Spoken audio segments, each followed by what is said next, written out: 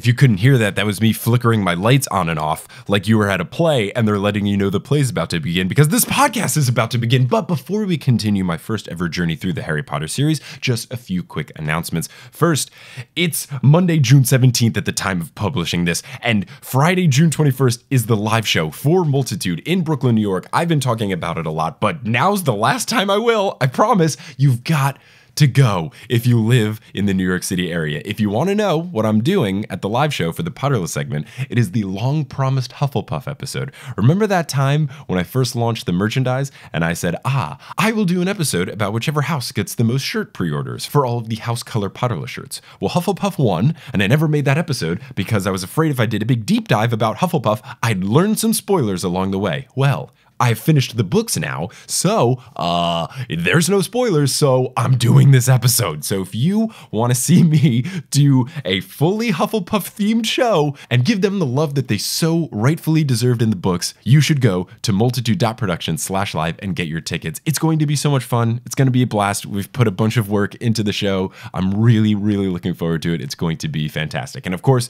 if you're not in the area, the audio from this live show will be posted. Do not fret. If you're in Hufflepuff and you're really anxious right now, it's all good. It will be on the Potterless feed at some point in the future, so we're all fine. Again, if you want tickets, multitude.production/live. Also, as I just mentioned, I finished the books, which is really cool. I am a spoiler-free boy now, which is a fun and weird place to be in. I feel very relieved. I just wanted to thank all of you for being along with me on this journey. I know that we haven't actually reached the last book episode, but now I'm at the point where I get to work on some of the future episodes, like the movie episodes and the spin-off stuff. I just saw Cursed Child, so I can make episodes about that.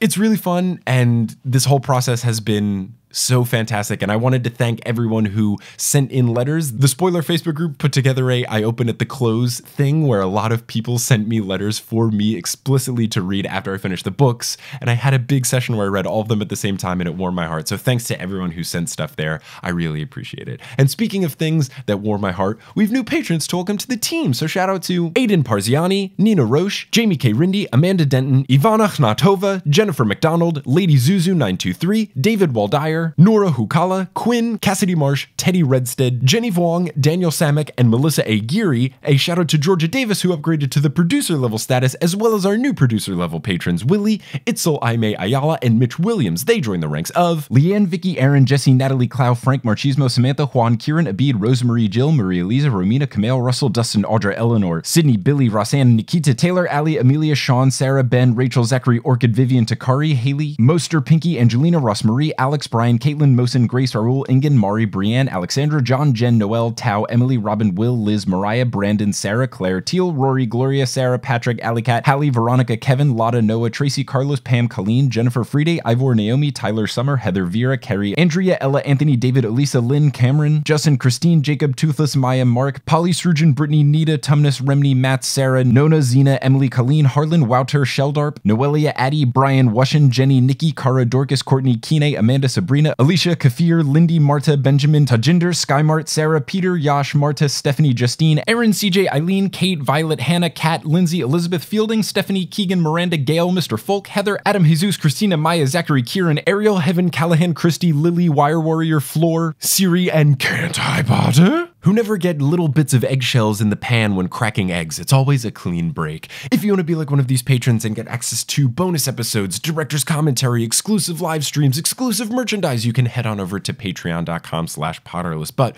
without further ado, let's get into episode 81 of Potterless, covering the first part of chapter 31 of Harry Potter and the Deathly Hallows, guest starring my best bud, Johnny Frohlichstein.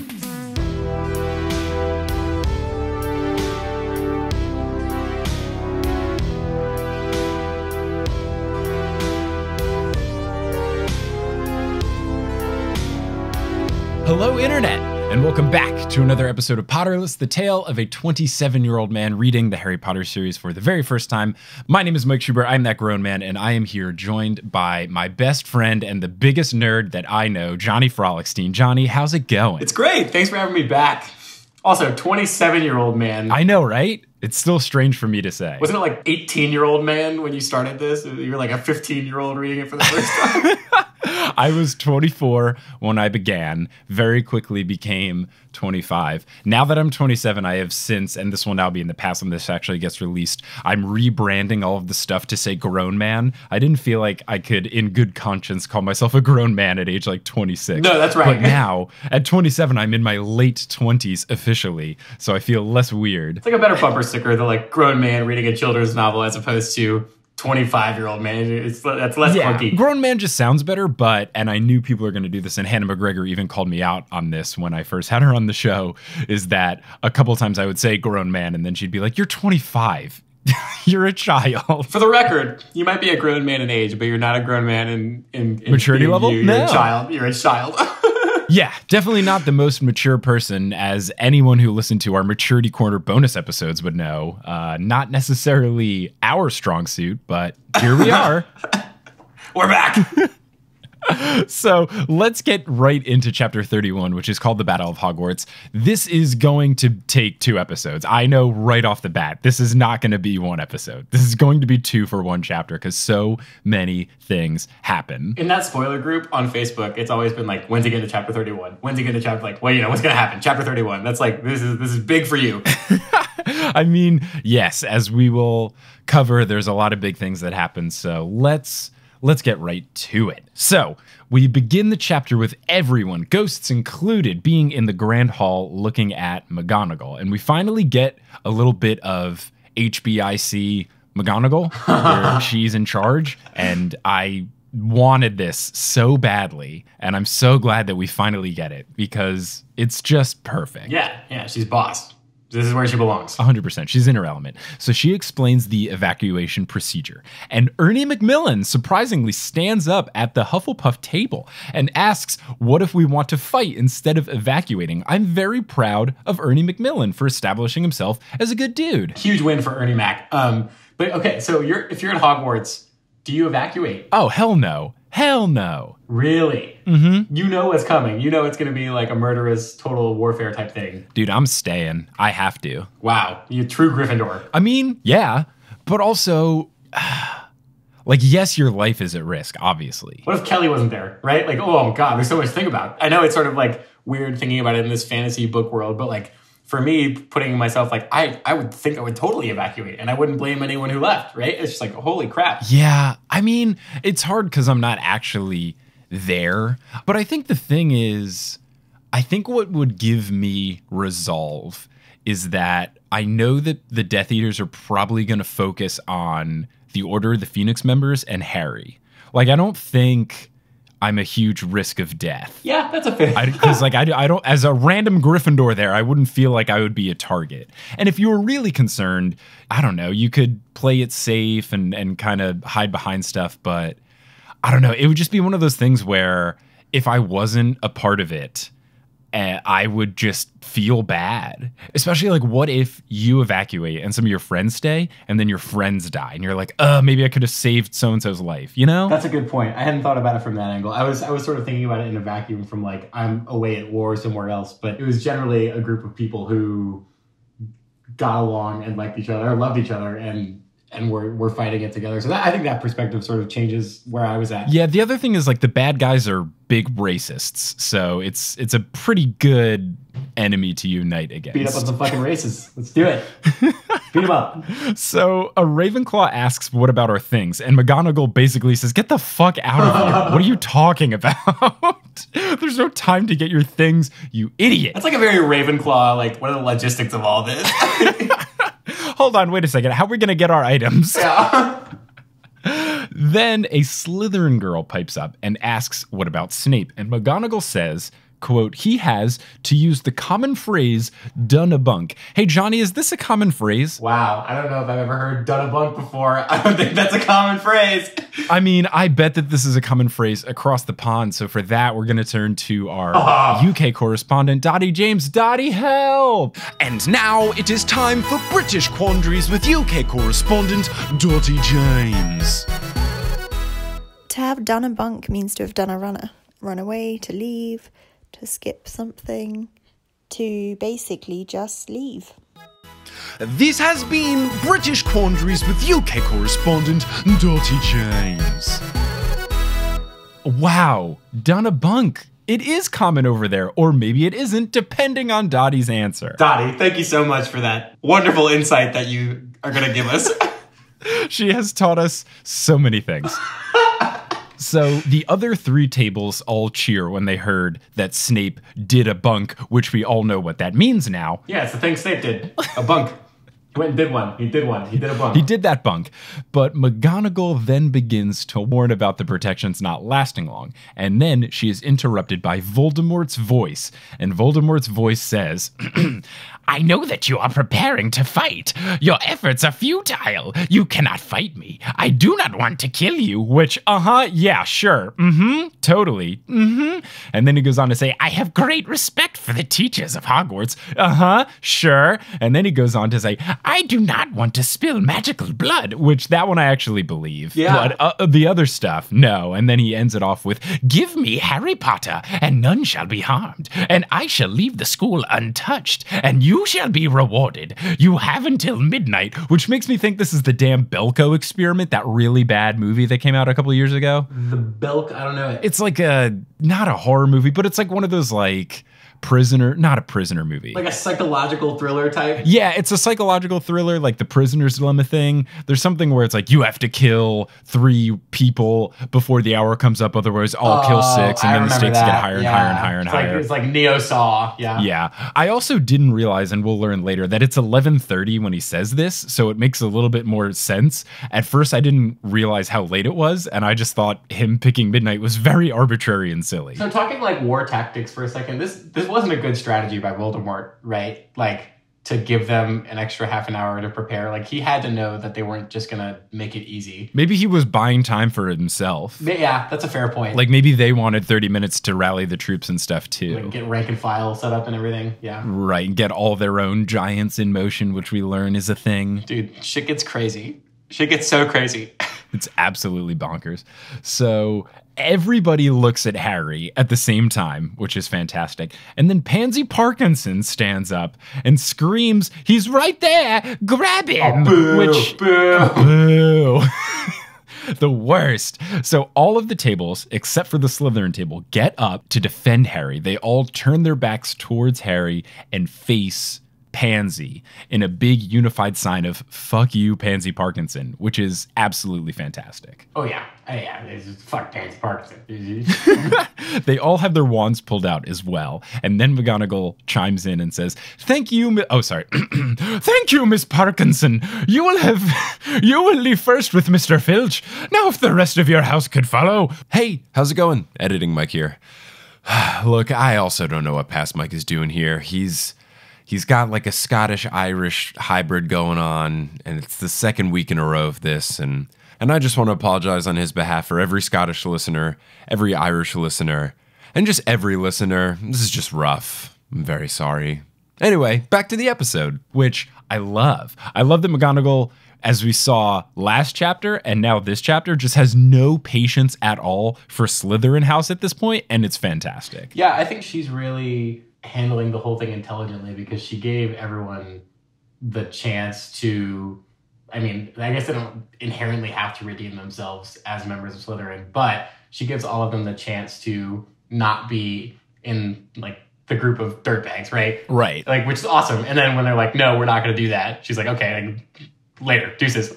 Yeah, and the fact that am I correct that no Slytherins stay behind? Like absolutely zero? Except for the 3 shitty ones that try to bring Harry into Voldemort? Yeah, I mean, if you count Slughorn, but I think everybody else is out of there. Like every single Slytherin student leaves. I don't have my book with me, just for everyone, if you're gonna like, destroy us on Twitter. But I think that's right. That's what I wrote down, and I don't understand when people make the complaint that I'm too harsh on Slytherin, blah, blah, blah. My theory always was that there were some good Slytherins. We just don't hear about any of them. But the fact that none stay, 0 stay, that's ridiculous. Yeah, I mean, I think it's like Slytherin is one of those groups where you're not inherently bad as a part of it, but something about the culture of that group has created this environment where they're all ending up being racist, or, you know, most of them are ending up being racist, or, you know, whatever other negative adjectives you would describe as Slytherin. So I don't think that the qualities of someone in Slytherin are inherently bad. You know, for example, people not in the magical world or in J.K. Rowling's world who identify that way. I don't think they're bad people, and I don't think those qualities are bad. I just think that whatever culture has been built at Hogwarts and Slytherin has sort of lent itself to that type of behavior. Yeah, that's probably correct, is that there still could be some good people, but I don't know. I just found it absolutely wild that not even one hung back. And also, that could have been a really interesting plot point. Like, that would have been fun and creative if some stayed behind. Jimmy Slytherin's like, I'll stay. Well, like, even one that we've heard about that we don't know that's that bad. I don't know, like Zabini maybe. What if he's like, you know what? Fuck this. And he stays? That would be so cool. Like, fuck yeah, Blaze. Like, you could have a scene where him and Pansy have a back and forth and he stands up. I think that'd be really interesting. Yeah, they were a little boxed in the scene, but it's what happened. I guess they all bitched. Yep, they all bounce. So the younger kids leave, and some of them, like Peeks and Creevy, try to stay behind, and McGonagall yells at them, which is great. Mad props to Creevy. And Harry then goes over to the table where the Weasleys are sitting, and he asks where Ron and Hermione are. And before Arthur can say anything other than no, he doesn't know where they're at, Kingsley takes the podium, and Kingsley Shacklebolt reveals that it's 11:30, which makes that midnight thing make more sense, and he starts to lay the groundwork for the plan. So wait, at this point, where do you think Ron and Hermione are? Do you have any idea? So I thought they were going to be in the Chamber of Secrets. I said this in the previous one. I thought that the diadem was going to be in the Chamber of Secrets, and I am wrong, but I thought that they were already going to be there, and then Harry was going to join them to help find the diadem. Man, how would they have gotten to the Chamber of Secrets if they were going to go we'll there? get into that bullshit. Don't worry. Oh my goodness. You are so correct in predicting things that I was going to hate in this chapter. God, thank you. Thank you so much. You know me so well. Kingsley says that the heads of house, not Slughorn, so the good ones, are going to take students who want to fight to the 3 tallest towers at the castle. Then Arthur, Remus, and Kingsley are going to take a group to the grounds. Fred then nominates him and George to guard the entrances to the school.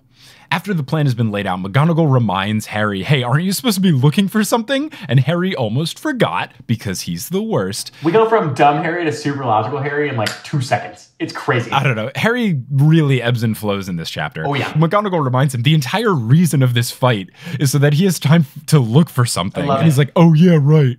The fact that she is setting up all of the like reinforcements for the castle and then also like having to worry about Harry. She's just such a pro. She's such a pro. She's perfect. Gosh, she's so good.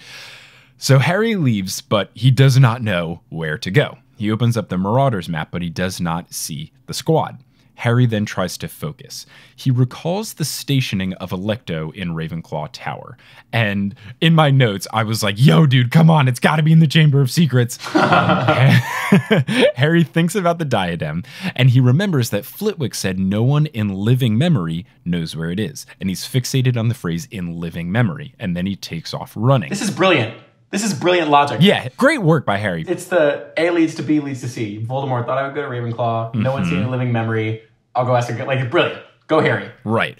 I thought he was going to run to McGonagall's office and finally talk to the paintings, because I've really wanted him to talk to the Dumbledore painting. But if he went to McGonagall's office, he could have asked like every previous headmaster. That's what I thought he was going to do. Wasn't it still Snape's office? Oh, I know right. That he just did a bunk, which I did 3 of last week, but it was still Snape's office. That's true. Not McGonagall's. Darn it. Yeah, and I bet Snape had some sort of protective lock on it that Harry wouldn't be able to get through. Yeah.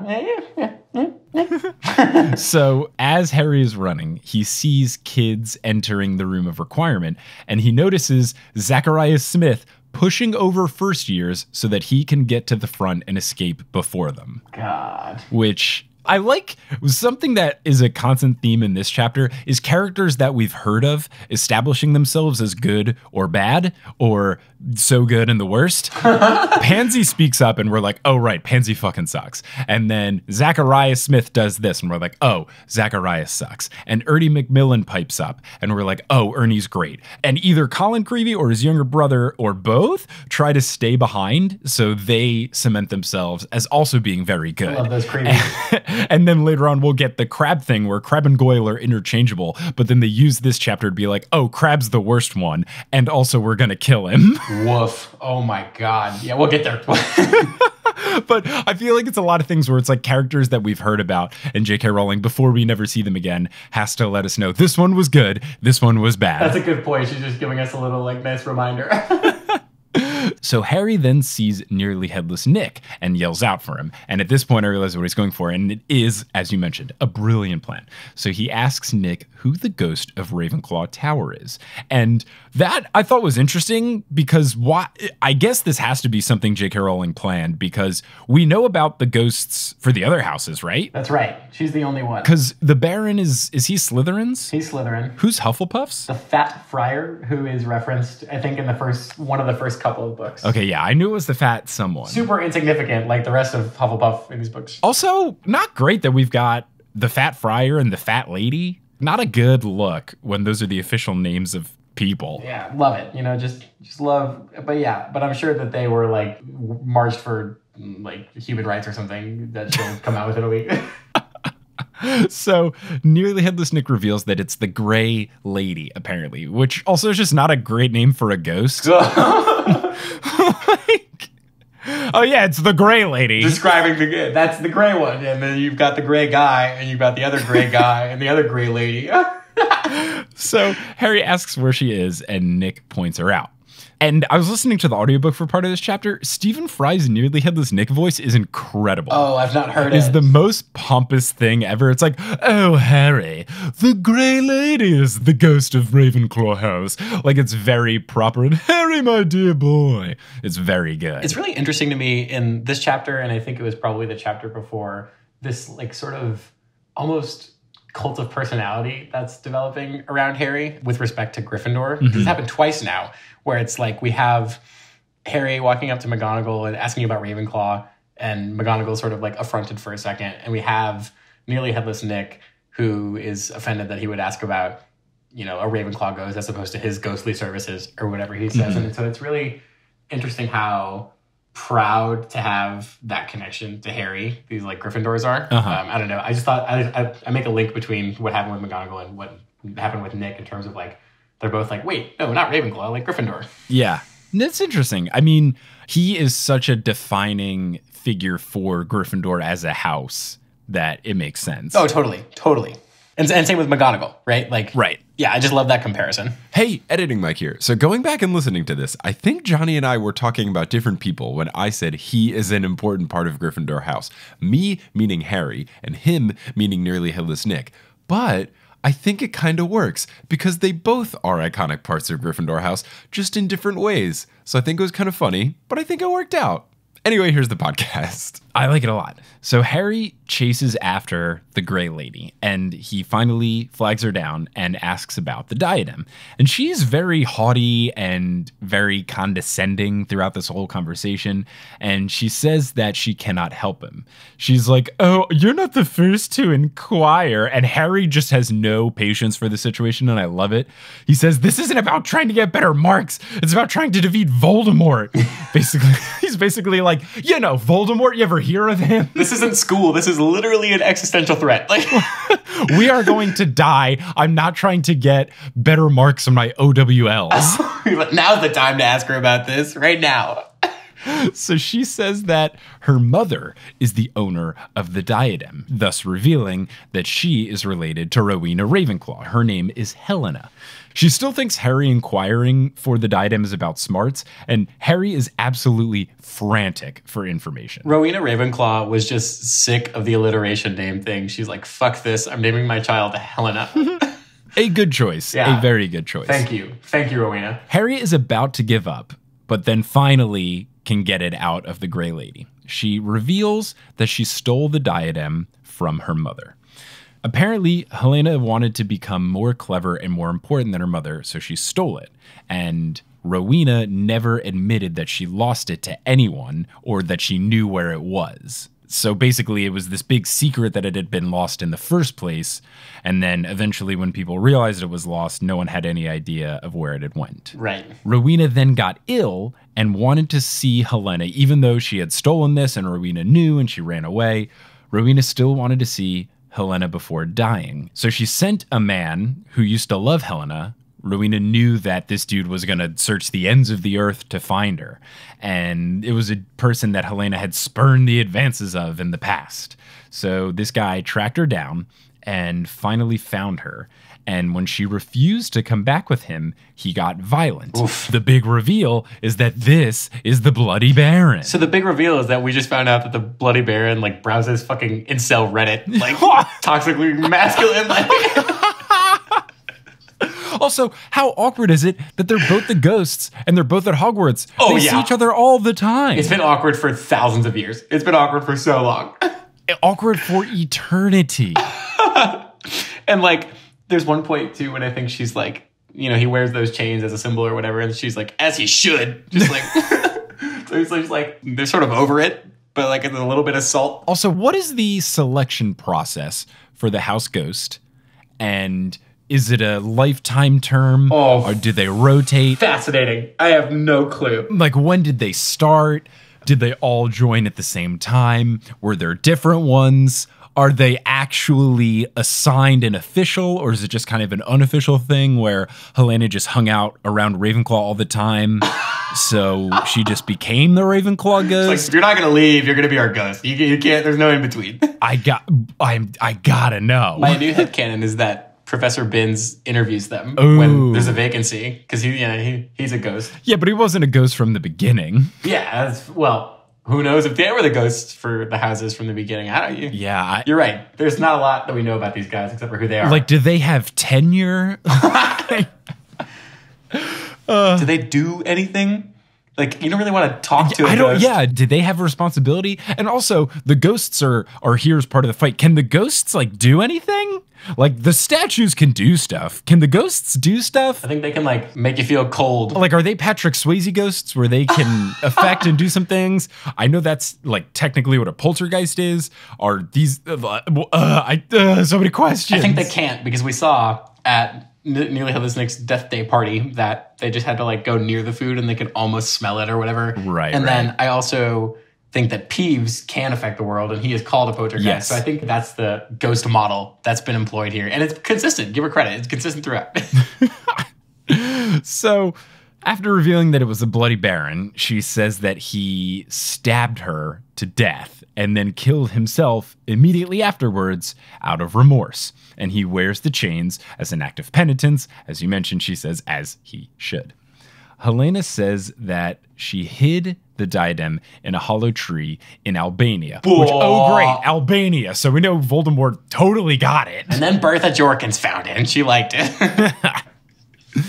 So Harry then realizes why she is telling him and didn't tell Dumbledore or Flitwick. And it's because she already told Voldemort. Mm-hmm. And Harry is thinking that Voldemort got it right after graduating from Hogwarts, and then later used the same woods where this was hidden as a refuge to lie low for 10 years when he was escaping from the wizarding world. Mm-hmm. You ever been to Albania? I've never been to Albania. I've never been. I also could not come close to pointing it out on a map. Oh, you're so right. Yeah. Do you have any idea? My guess would be like Balkans, somewhere near-ish, like maybe north of Croatia. I have no idea. Hey Siri, where is Albania? Okay, here's Albania. Oh, it's 4,633 miles away from me. Okay, sweet. That helps. I'm going to hit directions. Can we ask UK correspondent Donnie James? Will she know? Oh, it's adjacent to Greece. It's in between Greece and Montenegro. I was pretty close. Yeah, I would have thought it was like closer to Turkey, like in the Bulgaria area. It's not like too far, but I would have thought it would have been a little more east. The Bulgaria area? The Bulgaria, if you... Well, apparently the capital, or at least the biggest city on Apple Maps, is Tirana. That's not where Voldemort was. He was in the woods. He wasn't in Tirana. He wasn't frequenting the tourist sites in Tirana. What do you do in Albania? You go to the forest and you hide tiaras. You lay low. You hide your quinceañera tiara or whatever the fuck a diadem is. Did you say quinceañera tiara? That's my understanding of a diadem.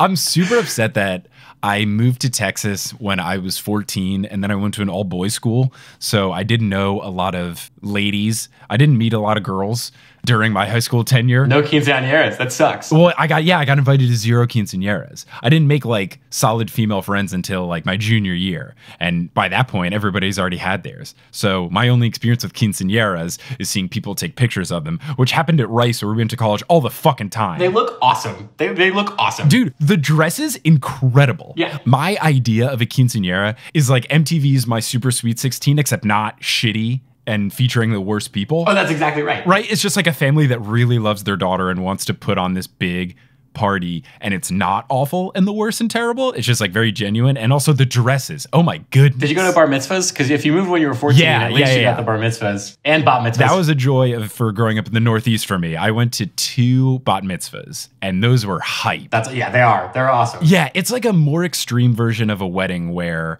at least to me, because I'm Catholic, the religious part of it was completely lost on me, especially because it's all in Hebrew and I have no idea what's happening. And then the party part was like crazy hype because you've got all the traditions and the big line dances and the circle dances and then the chair throwing. And they've all got like chocolate fountains and phone booths with cash in them, and it's just like incredible. Exactly. Since they're garnered for kids, they're way sillier. So it's like an amplified wedding. It's a silly amplified wedding. That's a great way of putting it. The boring part is more boring and the fun part is more fun. You know who didn't go to any bar in bat mitzvahs? You? I did. The wizarding world, because there's literally no Jewish people. Oh, nice. Except for the goblins, maybe? Hey, God. Even if she didn't do it on purpose, the caricature is too much to overlook. Yeah, I'll say this here because I've said this on social media and stuff. With some of the stereotypes that J.K. Rowling fell into, I get that they're probably not as big of a deal in the UK. And I get that she probably didn't do them on purpose. And I also know for some of them, like the goblins, that traditional mythology has defined what goblins are like. Those are still pretty bad caricatures of Jews. This all being said, by the time these books are coming around, after the first couple got huge, and you've got a team of editors, I'm assuming across the world, like someone in the editing room has to stand up and say, yo, I don't know if you knew this, but like, this is a bad look. Maybe it was a workplace culture thing. Maybe they had cultivated this thing where you're afraid to speak up. I don't know. Some editors got to be like, hey, this isn't great. And I know it's like a thing of the times, and back then they weren't as representative as things are now, but still, like somebody's got to say something, man. I'm with you. I'm with you. I know, but so it goes. Such is these books. Yeah. So Harry knows that the diadem is not going to still be in the forest. And then he has a Jimmy Neutron brain blast. And he realizes he knows exactly where it is. He remembers grabbing the actual diadem itself and putting it on a statue in the room of requirement when he was trying to remember where he left the textbook because there was so much stuff in there. He put a wig and then a tiara on some sort of bust to let him know where he kept his book. And now he's realizing that is the diadem. In my mind right now, like, bravo, JK. Yeah, this is incredible. She laid the groundwork and then she pulled the strings and then they came together in this beautiful knot. And it's just, so good. Yeah, this moment itself made me reconsider doing some episodes of Potterless where I go back on the books. I don't want to go back and be like, hey, now it's the story of a grown man reading Harry Potter for the second time, because that's stupid. But what I do think I might do is just like one episode per book now that I've finished everything, just like reread the books or something and try to look at all the little hints and just pointing out and talking about all of those. I think that could be really fun and worthwhile, especially because I know a lot of hints were laid out in the second book. Yeah. For things that happen way later down the line and other little things like that. This alone makes me really want to go back and read the sixth book and see exactly how it went down and just with a new lens be like, oh!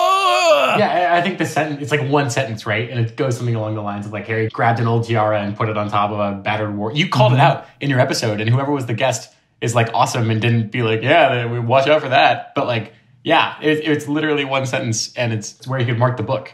And it's just brilliant. So fantastic. Very great work by J.K. Rowling. Contrary to what happens later this chapter. Very true. So after this brain blast... We have had Nickelodeon references in both of our episodes. After the brain blast, Harry thanks her. He knows that it's got to be in the room requirement. So he realizes that Voldemort did it when he came to interview for the job position. That's when he placed it in the school. At this point, though, I didn't exactly realize it was the room of requirement just yet because it's kind of vague about it being the tiara that he moved in the actual room of requirement on the statue. It was more of like Harry knew exactly where it was, and a little bit later we learned the details. So at this point, I'm still convinced that it's the Chamber of Secrets. Yeah, because you were texting me that, and I was just like, he probably thinks it's the movie like big bust of Salazar Slytherin that's in the Chamber of Secrets. Yeah. I even wrote in my notes because he's talking about like what secret room could it be in, and I wrote a note. It's like, did Harry literally forget that there is a chamber that no one knows about called the Chamber of Secrets? That's where the secrets go, Harry. Come on, Harry. That's where the Horcruxes are pretty secret. You gotta go check that place out.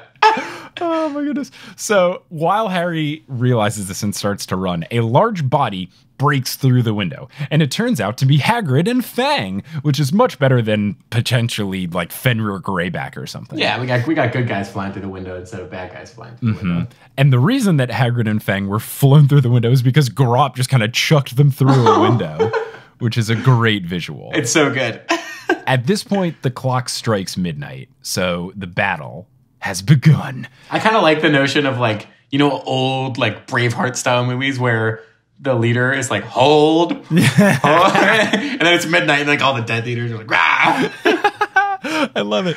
Hagrid says that he heard Voldemort's voice echoing all the way up in the cave that he's been hiding out in and came down to help. He asks where the squad is, and they go to look.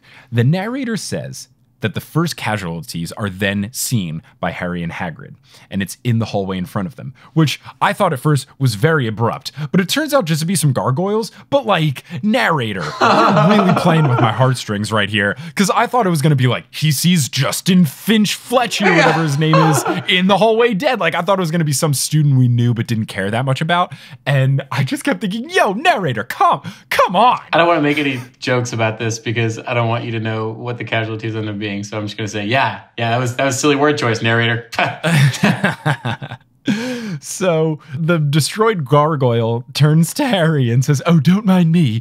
We'll just lie here and crumble. Like, Mr. Gargoyle, nobody's worried about you right now. It's like, so much more important things on the line. Seeing this gargoyle makes Harry think of Xenophilius' bust, which makes him think of the Ravenclaw statue in the tower, which makes him think of a statue that he put a wig on himself in the chamber. That is exactly when it all comes together. The narrator then goes on to say, quote, Tom Riddle may have thought he was the only one to penetrate the depths of Hogwarts. There you go. Which makes me think of the meme that goes around with Tom Riddle from, I think, the second movie, and then Rebel Wilson's character from Pitch Perfect saying, like, not a good enough excuse to use the word penetrate. I don't know if J.K. Rowling's use of penetrate and grope and all of those other ones are more than the average fantasy writer. I think it might just be, it just keeps coming up, and it's just funny to notice because we're children still. Yeah, here's what it is. First off, in the UK, it's much more common. Second, I think also in fantasy is much more common. I've had a lot of people tweet me grope and ejaculate being used in other books, and it's all European authors. My complaint always with it was in the English versions in the US, they always change some of the words, like they change mum to mom, and they'll change British words, as we discussed in a previous episode, like disorientated to disoriented, and putting things in the American spelling. So I always wondered, why can't they just change grope and ejaculate to feel and yell. Couldn't the US editor know that these aren't very commonly said phrases in the US, especially for, I don't know, children's books? Yeah, I hadn't thought about it that way. That's a good point. But what someone brought up, which I think makes sense, is that there's probably more of those edits in the first book. Like, even the first book has a different title because they were afraid kids in the US wouldn't get it. So what probably happened was in the first book, they did a lot of edits to make the Britishisms more American. But as the book goes on, they probably did less and less because they knew people were going to buy the book. So it's less of a concern to go through and find every instance of a British phrase and turn it into an American one. Right. So I get it because I have noticed grope and ejaculate happen more and more in like the last 2 or 3 books. So I could see that being the case. But also, you're going to have a bunch of 8-year-olds asking their parents, Mom, what does ejaculate mean? Yeah. Oh, it means yelled, obviously. Yeah, and then when they get to sex ed, and it says, the man will ejaculate after becoming stimulated. He's going to yell. They yell? They just, ah! Which, I guess not that far from the truth. I mean, yeah, not that far off. I was at a sports game the other night. Big old ejaculate. No, take that out. I'm leaving it in.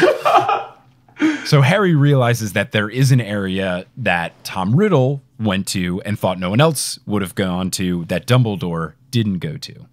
As Harry's making this realization, he sees Neville and Sprout running across the hallway with potted plants. And while they're running, Neville just turns to Harry, I guess mind reading that Harry was confused by what he was looking at, and just screams, Mandrakes! Which I love new Neville. They're going to just throw mandrakes, which they have said can kill people, right? I think that they kill people. I think if you hear the cry of the mandrake, you die. Yeah, they scream so loud that they can kill people. Yep, I think that's right. So, very powerful tool to use against the Death Eaters. I don't think that the Death Eaters brought earmuffs to the battle. Yeah, how do you, direct that attack?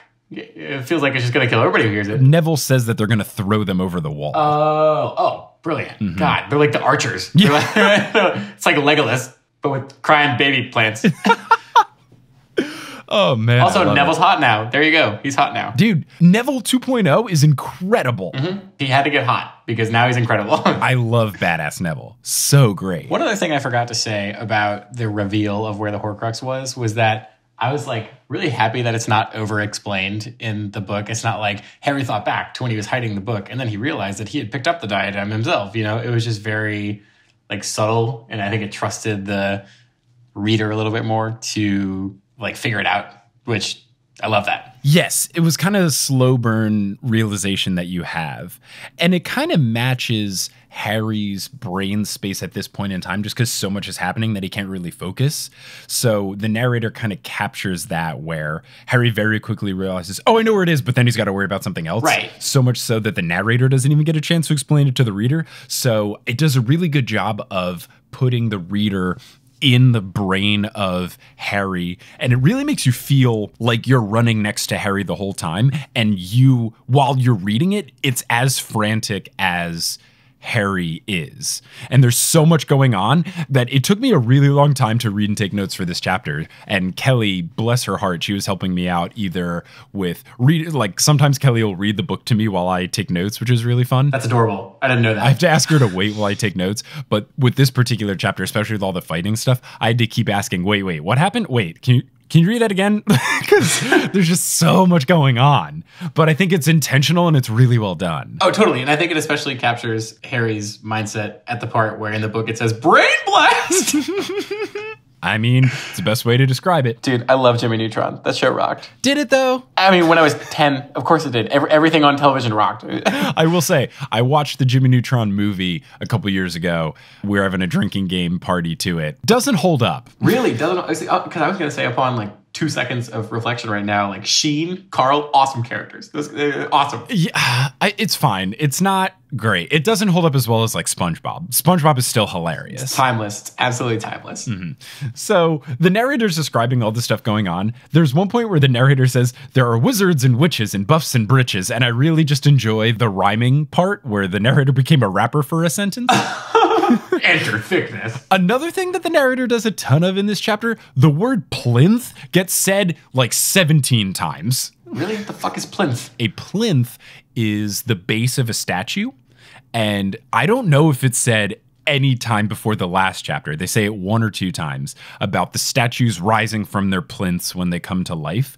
But the word plinth gets used at least 3 times in the span of a few paragraphs. It's one of those things where once you point it out, you can't not see it. So once Brandon pointed it out in my last recording, it was just plinth, plinth, plinth, plinth, plinth. Well, I mean, it's no crenellated ramparts, but it'll do. Yo, but ramparts comes up in this chapter. Oh, hell yeah. Not crenellated ones, but just regular ramparts. Yeah, boring. Which, I don't know if it's ramparts or ramparts, which everybody, when we were saying like ramparts, what are that? Everyone's like, oh, have you ever heard the Star Spangled Banner before? First off, fuck you. Second off, the Star Spangled Banner doesn't even slap, so don't talk to me about it. Yeah, that song, I don't like that. It's okay. It's not a good song. Doesn't make sense. If you need someone tearing it down, listen to Punch Up the Jams episode where they tear it to shreds. No way. But the other reason I didn't think of it is that anytime you sing the Star Spangled Banner, they really lengthen out ram parts into almost 2 words. Like they don't say ramparts. It's like the ramparts like it's parts of a ram. Oh yeah, not that I think that's what it is, but I didn't make the association. Also, I've never looked at the lyrics to the Star Spangled Banner before, so I've never read the word ramparts. Well, you didn't go on genius.com, figure out what those things meant? Yo, I gotta see behind the lyrics. With Francis Scott Key. I mean, not as bad as when I said undurfed. Make fun of me for saying undurfed. That shit was hilarious. I sure do. That was very silly. Every day, please. UK correspondent Donnie James would have ripped you a new one. So then you get a really fun moment where Sir Cadogan is running through from painting to painting, giving motivational speeches to people, which I love. He can't leave the painting to fight, so he's just trying to rally the troops, and I think it's so fantastic. Really? For me, it's just like, it's not time for your cosplay thing, Sir Cadogan. Just like, stop. I don't know. It's like he's trying to do something, and he's cheering people on. That's true. It's like when I'm at a Knicks game and I try to cheer on Emmanuel Mudiay to not be so bad at basketball. Like, he can't hear me, but I'm trying. Or when I cheer on Mitchell Robinson to be such a good, big, long, tall boy. Or when you cheer on James Dolan not to trade Kristaps Porzingis. Yo, I'm fine with KP being gone. Fuck that guy. He's a snake. Aww. He is, dude. All the stuff that came out after we traded him. I'm glad you're at peace. All the stuff that came out after we traded him was like, you know what? I'm fine with it. He was so sassy and bleh. In a year's time, you're going to have Zion, you're going to have KD, you're going to have LeBron, you're going to have Michael Jordan. He's going to come out. No, I don't want LeBron. I'm kidding. I know. We might have Zion. Dude, oh man. It's going to be so funny when this one gets posted, because I don't know how long it'll be in between, but the draft and or free agency might have happened. Oh. Editing Mike might pop in here real quick for a little Knicks-related update that no one cares about. Hey, pal. Hey, Editing Mike.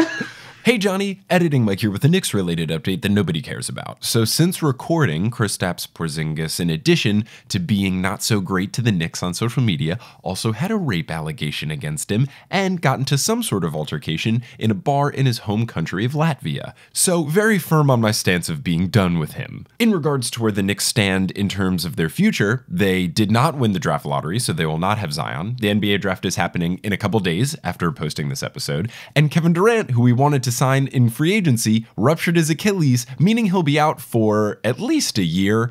So it's not great, but I'm still hopeful, because maybe we'll figure it out. Yeah. And sure, the Knicks make my life a little bit harder with all this emotional distress they put on me, but you know who makes my life easier by making the show sustainable? My sponsors. So it's time for Wingardium Leviosa.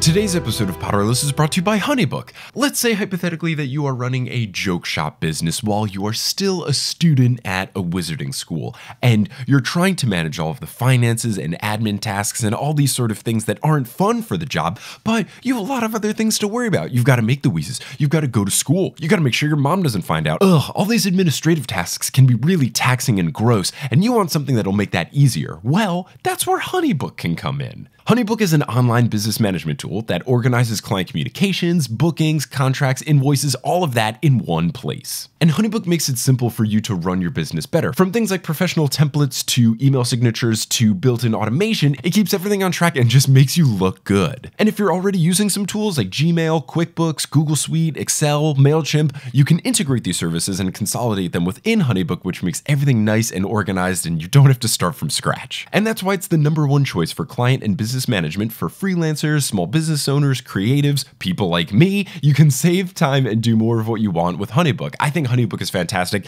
as someone that is a small business owner now. Like I am a registered LLC for my podcast creations. It sucks putting together this kind of administrative stuff. So having HoneyBook to make it nice and pretty and easy and much more organized than me saying, I'm going to leave this email left as unread and I'll definitely go back and look at it. It's so nice to have a tool like this that can keep everything organized and make sure nothing slips through the cracks. And right now, HoneyBook is offering Potterless listeners 50% off your first year with promo code Potterless. The payment is flexible, so this promotion applies whether you're paying monthly or annually, and you can get 50% off your first year if you use the promo code Potterless. So go to honeybook.com, enter promo code Potterless, you get 50% off your first year of the service, and you can run your Wizarding Wheezes joke shop more efficiently with HoneyBook today. Again, honeybook.com, promo code Potterless. Today's episode of Potterless is brought to you by Stitch Fix. Let's say hypothetically that your school was under attack by a big group of racists and Satan, and you had to evacuate the school, but you were unable to bring all of your clothes with you. Well, now you have to start your wardrobe over from scratch, and you can't put in all this effort trying to go shopping on your own. That's where Stitch Fix can help you reshape your wardrobe. Stitch Fix is an online personal styling service that delivers your favorite clothes, shoes, accessories, whatever, directly to you. Stitch Fix has the brands you know and love, plus exclusive styles that you can't find anywhere else. Ooh, so fancy. With your Stitch Fix account, you create a style profile, answering questions about your preferred style of clothing, color of clothing, fit of clothing, type of clothing, all of these things where an expert stylist, a real human being, can get a sense of the types of clothes that you like, and they will send you a hand-picked box of items directly to your door. You then get to try it all on, keep whatever you want, and put whatever you don't want in a prepaid mailing envelope, and then just ship it back to them, and you only pay for the stuff you keep. It's fantastic. There's no subscription required, so you can choose between automatic shipments or getting things on demand. So if you need it right away, place an order. If you don't need it till later down the road, you can set one for the future. If you want stuff on a monthly basis, you can do that as well. Shipping is always free, returns are always free, and the $20 styling fee is automatically applied towards anything that you keep in your box, so you can save that money as well. I wear the clothes that Stitch Fix sent me all the time. They sent me this one really great pair of shorts that look really nice but have a lot of stretch in them, which is nice because they're shorter shorts, and those kind of shorts can have a problem of being tight on my thighs, but with the stretch that's in these, they're really comfortable and I can wear them throughout the day, and they're so nice to have, especially now that it's getting really hot in New York City. Love that building heat. And if you want something great like these shorts, you can tell your stylist that with Stitch Fix, and with Stitch Fix, you can get an extra 25% off as a Potterless listener when you keep everything in your box. All you need to do is create your account at stitchfix.com/Potterless. Again, that is stitchfix.com/Potterless. Fill out your account, and if you keep everything in your box, you'll get 25% off. So go do that, make your profile, and reshape your wardrobe after Voldemort made you basically abandon all of your clothes today. So then there's a moment where they see Fred fighting and he just kind of screams, "Nice night for it," which, gosh, love that guy. Don't remind me what happens at the end of this chapter. Single tear, absolute single tear. Then we get a good moment of Aberforth asking about why didn't they take the students as hostages? Like, why didn't they have some Slytherins as hostages for the Death Eaters? Because there's a bunch of Death Eaters who have children in Slytherin house, and Harry hits him back saying that that's not the right thing to do, and it's not what his brother would have wanted, which is one of those perfect things that you know is going to make someone, like, it's just the right thing to get Abe's goat. Like, it's just the right thing to get Aberforth. Did you say get his goat? Did you just say... Yeah.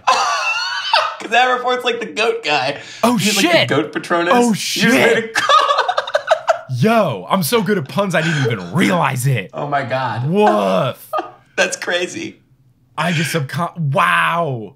Shout out to my subconscious, man. Also, I've never heard "get his goat." So if I was you right now on this thing, I would be calling in your favorite. Well, you've never heard the phrase "get your goat"? No. It's like grinding your gears, where it's like the perfect little thing that's going to make you upset. Yeah, the context clues did help. You know, like 35 seconds ago when you brought up Kristaps Porzingis. Yeah, that, you got my goat. I'm a big goat getter.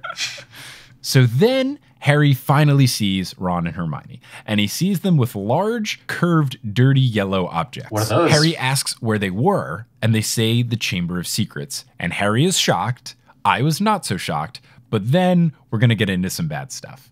So they reveal that these dirty yellow curved objects are fangs from the basilisk skeleton. Wait, how'd they get down there? How'd they get down to the Chamber of Secrets? Oh, we'll get there. First, before we go on a big tirade. First, that's absolutely brilliant by Ron and Hermione to get the fangs. Get some Horcrux killers while you're at it. I do think it's a bit wild that no one cleaned up the chamber. Like, did they just leave the snake body there to decompose? Oh, wow. I guess so. I guess they were like, done with that. Right? They just no one went back down there to clean it up interesting. and get anything out of there. Wasn't the sword down there? Someone went down there to get the sword because Harry used it to kill the snake. No, I think he brought the sword with him when he rode up on Fox because he gave it to Dumbledore. Okay, right. Here's what I'm now realizing. It's probably a really big skeleton and they didn't want to carry it all up. So I'm imagining they're cleaning everything up, and then McGonagall and Dumbledore just kind of look at each other and they're like, ugh, just leave it there. but couldn't they have used magic to move it? I just think it's strange that Dumbledore knows that these basilisk fangs can be very useful. Why wouldn't he have taken those? Well, if the chamber closed after they left, then they would have needed someone who speaks Parseltongue to get back down there. Yeah, so why didn't Dumbledore use Snape or Harry or... I don't think Snape speaks Parseltongue. Well, why didn't you get Harry to do it? That's kind of like, hey, do me a favor. Can you do me a solid and just open this real quick? I'll give you some house cut points. Yeah, or some like pumpkin pastels. What pumpkin... Pumpkin juice? There's like a treat, isn't there? Never mind, whatever. You're thinking of puking pastilles, which That's make right. you throw up. Yeah, give me one of those. Don't spend it all in one place. Hey, editing Mike here. So Johnny was probably thinking of pumpkin pasties, which is another treat that you can get from the Trolley Witch. And speaking of the Trolley Witch, for anyone that has seen or read Cursed Child, I just saw the play, and speaking of the Trolley Witch, what the fuck was that shit? Anyway, back to the podcast. So here's where we get into something interesting. Harry asks how they got into the Chamber of Secrets.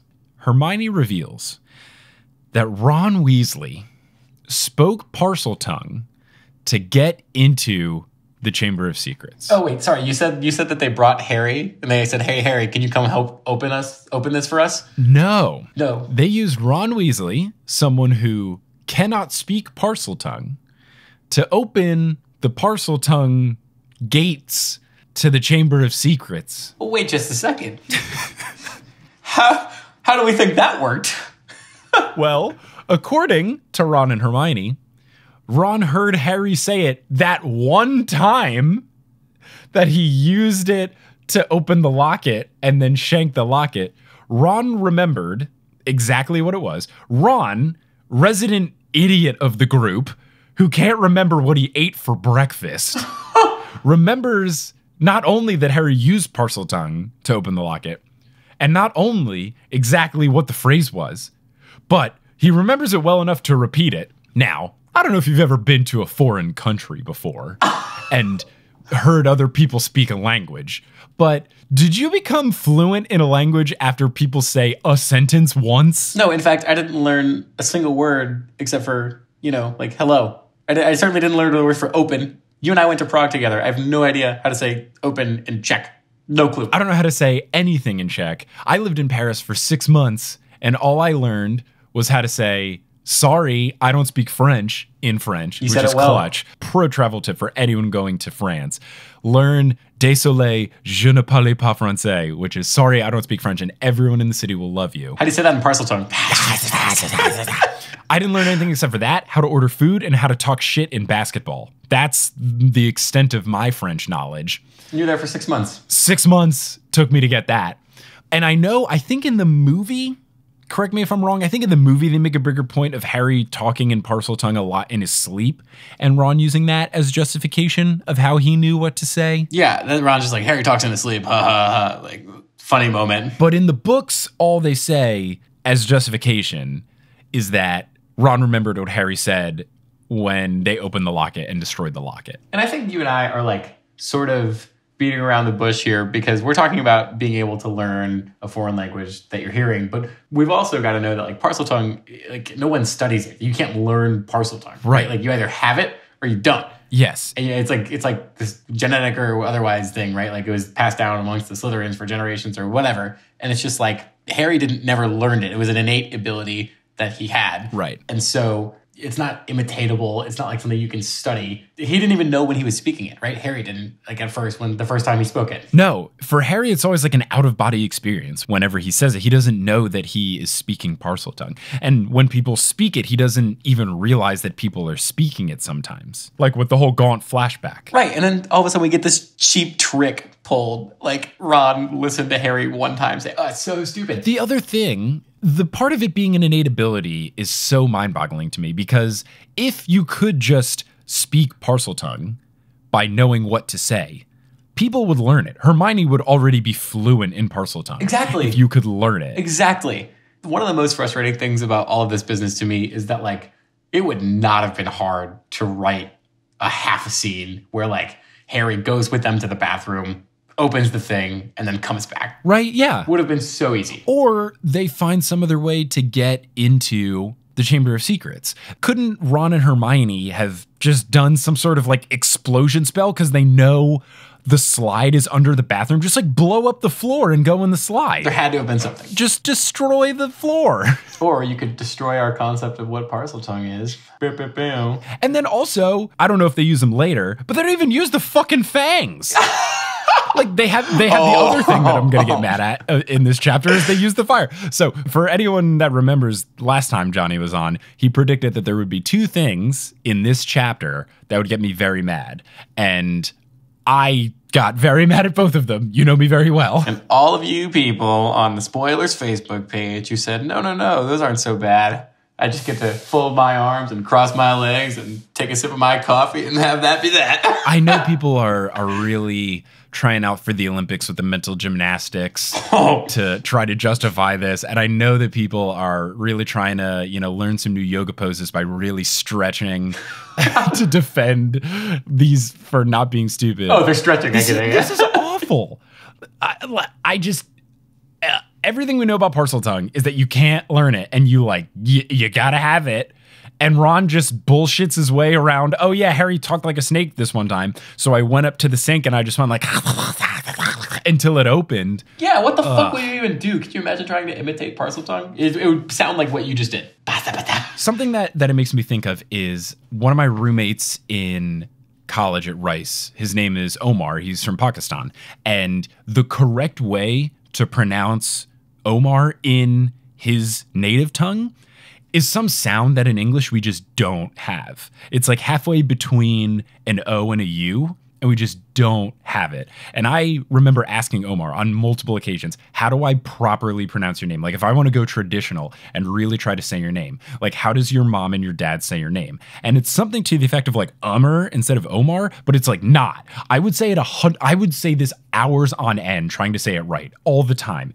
And every single time he'd be like, you're kind of close, but it's not right. Yeah, I think that's a good example. It's just like sometimes if you don't grow up with it and if you don't, have a sound sort of in your repertoire, it takes a long time if you're able to learn it. And in Parseltongue's case, you shouldn't be able to just learn it. Yeah, it's also like the Vietnamese last name Nguyen. I had a buddy in college, Patrick Nguyen, who taught me how to actually pronounce it, but it's this, you use so much of your throat, which is just not a part of the English language, but is a part of the Vietnamese languages to make a throat noise. Like I think the correct pronunciation, and I'm so sorry if this is wrong, but I think it's more like a Nguyen instead of just like win, but that's why it's spelled the way it is. And just to make lives easier for people who speak English, you just go with win.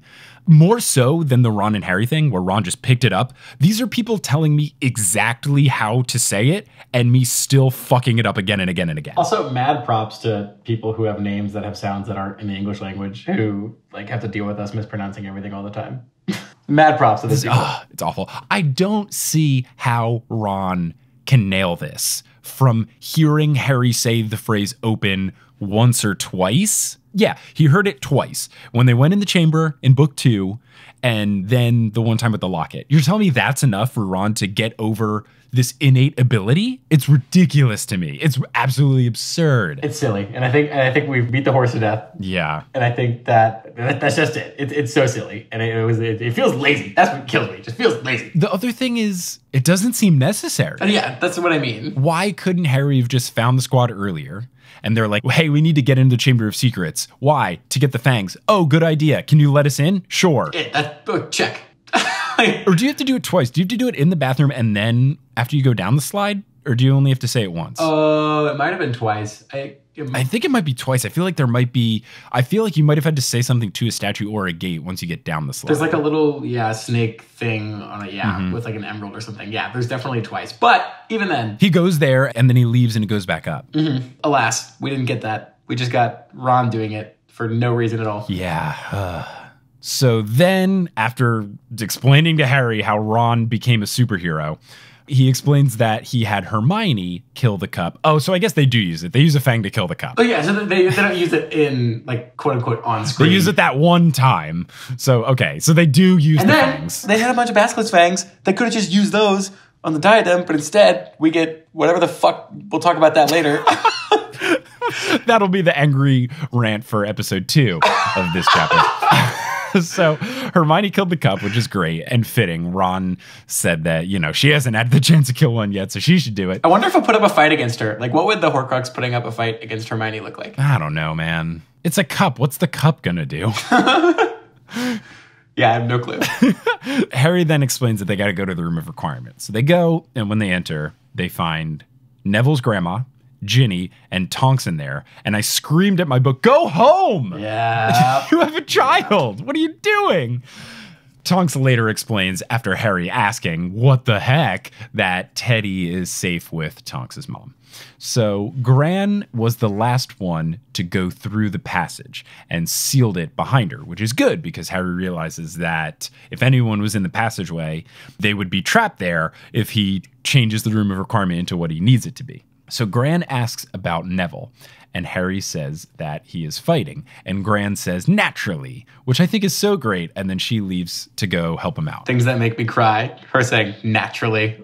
Ugh, I wrote that down too. What a great response. Great response. Harry then asks Tonks why she isn't with Teddy, and she goes on to say that she's there because she couldn't bear not knowing what is going down, especially with Lupin being in the fight. She asks where Lupin is, and Harry says that he's out fighting, so she leaves. Harry then says that Ginny has to leave too, and to no surprise, she's very excited to leave the Room of Requirement. So she runs upstairs after Tonks, and Harry's yelling, you have to come back when we're done in here. Which she's not going to listen to you, Harry Potter. Come on, get it together. Yeah, it reminds me of that like scene in like shitty movies where someone's running away and the guy who likes the girl is like, but you have to come back. There's no way she's going to hear. So at this point, Ron brings up the house elves, and Harry asks, oh, are you going to ask them to fight? And he goes, no, we should tell them to all get out of here. We don't want anyone to end up like Dobby.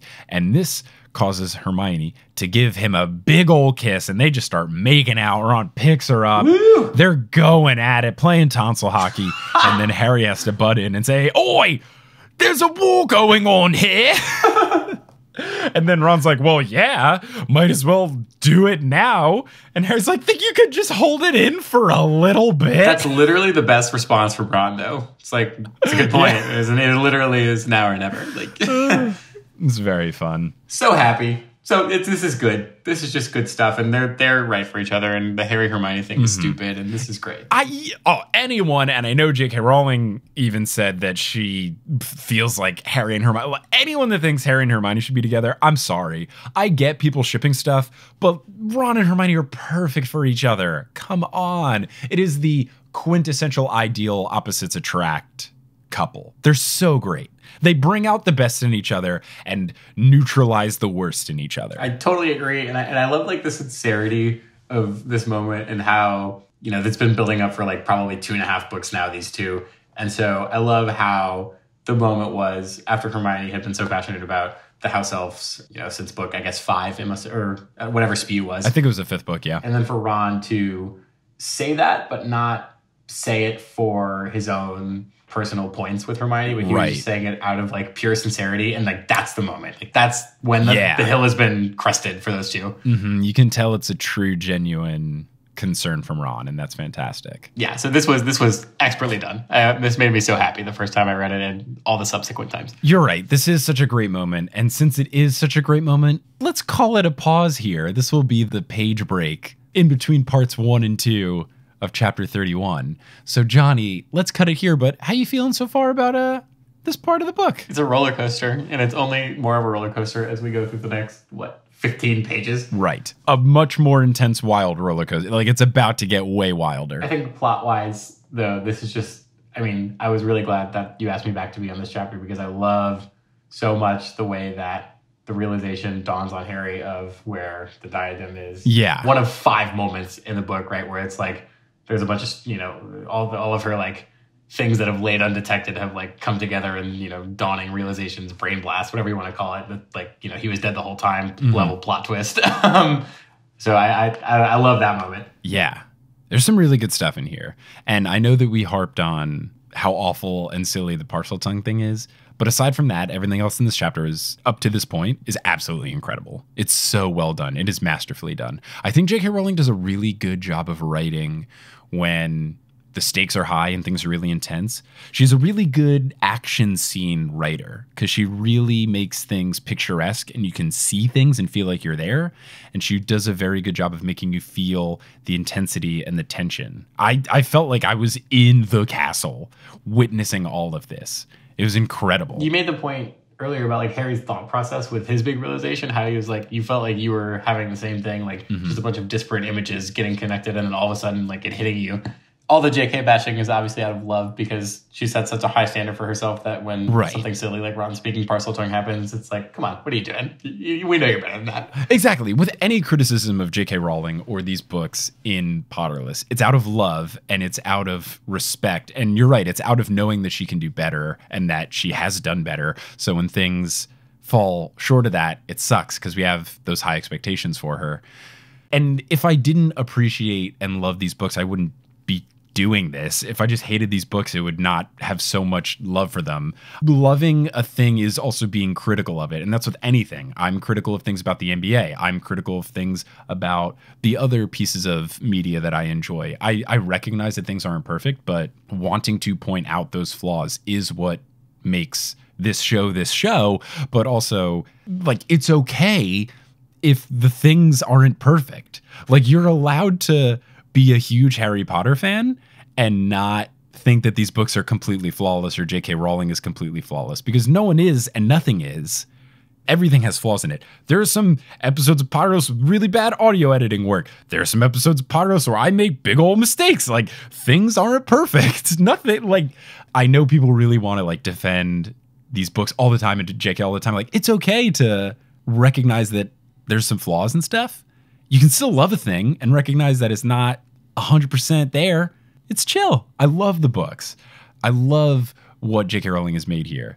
But when you do things like a very strange workaround of Ron being able to speak Parseltongue that doesn't seem necessary, it just makes me frustrated. And you can love a thing because of its flaws as opposed to in spite of its flaws too, right? Like, everyone knows that J.K. Rowling hadn't been a successful writer before this series came out. And so the fact that it's not this like expertly crafted, Westeros, Game of Thrones level, like every piece has been laid, she makes mistakes, but it's like her story and her imperfection is like really part of, I think, the whole narrative around not only Harry Potter, but J.K. Rowling herself. And so, I think, the stuff she's doing now in terms of the new information is a little bit silly. Yeah. As we all know. But within the books, I think the imperfection is almost endearing to a level, which, again, I know is a little bit counterintuitive, but like you said, just the things we love are not perfect. Nothing is. People and media and places. And I think that you hit the nail on the head. And the other thing that's frustrating is, like, of course, it's her first book series. There's going to be mistakes. And she's owned up to some things in the past,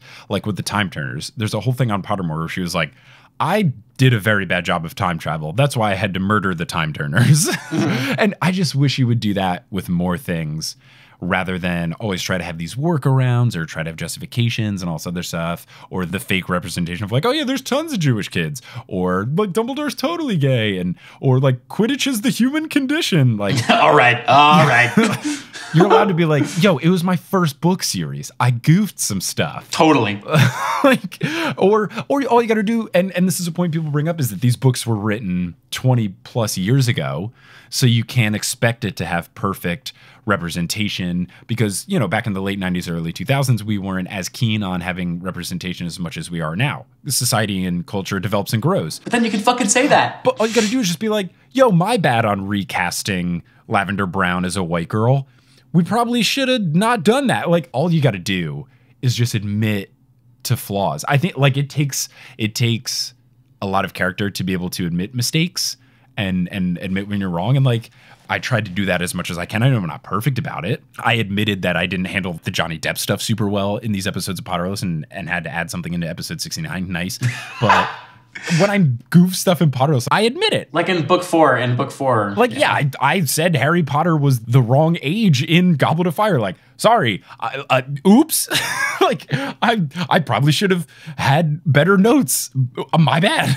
Yeah, but I think there's the level of mea culpa is missing. But in terms of the series itself, like it's you know, it's not perfect, and that's fine. Yeah, it's like the, you know, one sentence summary. And it's just fun for me and you to be like, we're not genuinely angry about the parcel tongue thing. It's just frustrating and seems very silly. No, we're a couple of stupid big dumb idiots, and this is what we like to do on Wednesday nights. Oh man, well Johnny, thank you so much for joining. I'm very excited to have you for the next episode where we finish up this chapter. Is there anything you want to put out there into the world, promote, share your social, do whatever? No, I think I'm good. I listen to Maturity Corner on Patreon because it's I mean, I guess some people think it's funny. I think it's the worst thing ever. But the best worst. Yeah, of course, yeah. What Johnny's referring to is there's bonus episodes on Patreon where him and I just watch the movie and then put a microphone in front of the couch and we just do very, very silly rants, and it's like a director's commentary of people trying to make fun of the movie the whole time. Very silly. I think it's very fun. It's Mystery Science Theater. And if you're a bonus episode tier on Patreon, you can listen to it. And you can listen to all of them the second you join. Well, thanks for having me on. It was fun. Yeah, thanks for joining, man. I really appreciate it. And listeners, thanks for listening. And until next time, as they say in the wizarding world of Harry Potter before they open, have a break Chamber of Secrets by knowing parcel tongue. Wizard on! We all know that sharing is caring, and what better thing to share with your family or friends than the knowledge of Potterless? If you really want to help out the show and make me smile, tell someone that you know would love the podcast about the podcast. It really does help, and it really does mean a lot. Potterless is created by Mike Schubert. It is hosted by Mike Schubert. It is edited by Mike Schubert. It is produced by Mike Schubert, as well as Leanne Davis, Vicky Garcia, Aaron Johnson, Jesse Horgan, Natalie Klobuchar, Klaus Serlopu, Frank Chiodo, Marchismo, Samantha Rose, Juan Sanfelio, Kieran Webb, Abida Med, Rosemary Dodge, Jill Boulay, Maria Lisa C. Keen, Romina Rivadinier, Camille Dock, Russell Dunk, Dustin Nolan Cooch, Audra Eleanor Curlin, Sydney Cawthorn, Billy Hinton, Rosanne Batamana, Nikita Power, Taylor Armstead, Ali Madsen, Amelia Krause, Sean Montag, Sarah Nink, Ben Silver, Rachel Guthrie, Zachary Polito, Orchid Grower, Vivian the Owl, Takari Arant, Haley Hastings, Moster, Pinky Pan, Angelina Withard, Rosemarie Heise, Alex Bisholta, Brian Williams, Caitlin Sullivan, Mohsen Siddiqui, Grace Riggles, Raul Pineda, Ingan Odstatter, Mari Wynn, Brianne Wingate, Alexandra Consulver, John Kotker, Jenna Juice, Noel Basile, Tao, Emily Tyrell, Robin Fernandez, Will Barrington, Liz Bigelow, Mariah Noah, Brandon Pickens, Sarah Ensign, Claire Spencer, Teal, Rory Collier, Gloria Gillum, Sarah and Patrick Donovan, Alicat29, Hallie Bowen, Veronica Bartova, Kevin Harnoy, Lotta Bartova, Noah, Tracy Toya, Carlos Nino, Pam Webb, Colleen, Jennifer Mark, Lou Friede, J. Svensson, Ivor Peterson, Naomi Guglielmo, Tyler Latrow, Summer Rathel, Heather Fleischman, Vera Cullitham, Carrie D. Baggeson, Andrea Kroc, Elisa Grieven, Lynn Walker, Cameron Watkins, Justin Montero, Christine Saunders, Jacob Parrish, Toothless Walnut, Maya Gray, Mark Body, Polly Burge, Srujan Thanmay Brittany Gutierrez, Nita Atabani, Tumnus Moran, Remy Fontaine, Mats Furley, Sarah Shecker, Nona VM, Zena Rosnowski, Emily Tilly, Colleen Mage, Harlan Haskins, Wouter Vandermaiden, Sheldarp, Noelia, Addie, Brian, Wash and Large, Jenny Campione, Nikki Harris, Kara Hamilton, Dorcas, Courtney Hemwood, Kine Roan, Amanda Alfred, Sabrina, Alicia McLaren, Kafir Shaltiel, Lindy Plackey, Martha Medueno, Benjamin Desmond, Tajinder Chumber, Skymart 6, Sarah Shetter, Peter Vostenak, Yash Patel, Marta Morrison, Stephanie Magnuson, Justine Wade, Erin Richter, CJ Ochoko, Eileen Jesh, Kate L. Dobbs, Violet Sullivan, Hannah Suzanne Gormley, Kat Yowell, Lindsay Towning, Elizabeth Agathan, Fielding Lee, Stephanie Hofert, Keegan Curran, Miranda Manning, Gail Ann, Mr. Folk, Heather McMillan, Adam Bryant, Jesus Aguilar, Aguilar, Christina Welton, Maya, Zachary Davis, Kieran, Ariel Rigdon, Heaven, Callahan Inderas, Christy, Lily Leader Williams, Wire Warrior 4976, Floor Sake, Siri Scaresford, Willie, Itzel Aime Ayala, Mitch Williams, Georgia Davis, and Cat Eye Potter. Web design by Kelly Beckman, and the music is by Bettina Campomanes. If you want to find us on social media, you can go to facebook.com/Potterless, twitter.com/PotterlessPod, instagram.com/PotterlessPodcast, or reddit.com/r/Potterless. The website with all the information about the show is PotterlessPodcast.com. All of the bonus content lives at patreon.com/Potterless, and merch is at bit.ly/merchon. Thank you so much for listening, and until next time, as they say in the wizarding world of Harry Potter, wizard on!